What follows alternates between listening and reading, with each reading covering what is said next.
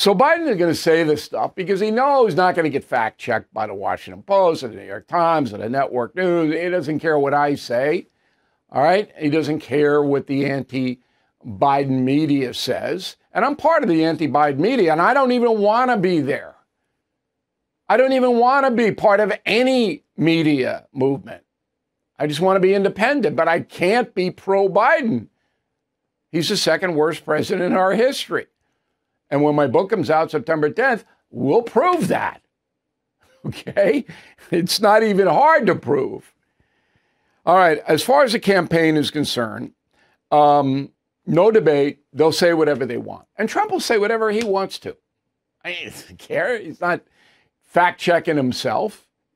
So we have conventions, Republican July 15th to 18th, and Democrat August 19 to 22. Why? I mean, there's no reason to have them. Unless something happens, which is possible. Biden's going downhill so fast that he's not a lock, as I said.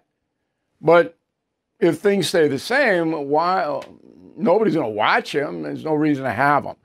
I think Trump's going to announce his VP sooner rather than later. I mean, it's possible he might hold it over to the convention, but I don't think so. Now, I have said this and said this and said this. I believe it is a gut feeling of mine that there will be an event or events with an S that will change the complexion of this race. I don't know what it is. It's in my bones here. Okay? And that's the memo. All right, so Joe Biden was in Pittsburgh doing, raising money and getting the unions and telling everybody everything's great. Okay, that's what he does most of the time now.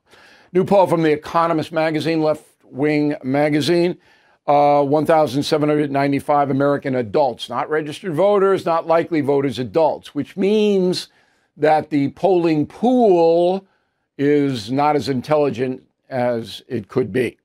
First question, do you have a favorable or unfavorable opinion of Donald Trump? Favorable, 43, pretty high number there. Unfavorable, 54. How about Joe Biden? Favorable, 38, 5 points lower than Trump. Unfavorable, 59, 5 points higher. That's interesting. Final question, do you approve or disapprove of the way Joe Biden's handling his job as president? Approve 37%. That's Jimmy Carter territory.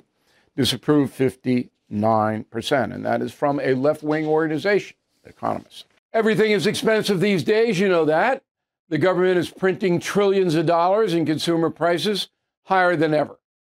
If the government continues its printing and spending, the dollar could continue its free fall and lose its coveted role as the world reserve currency. Let's hope that doesn't happen.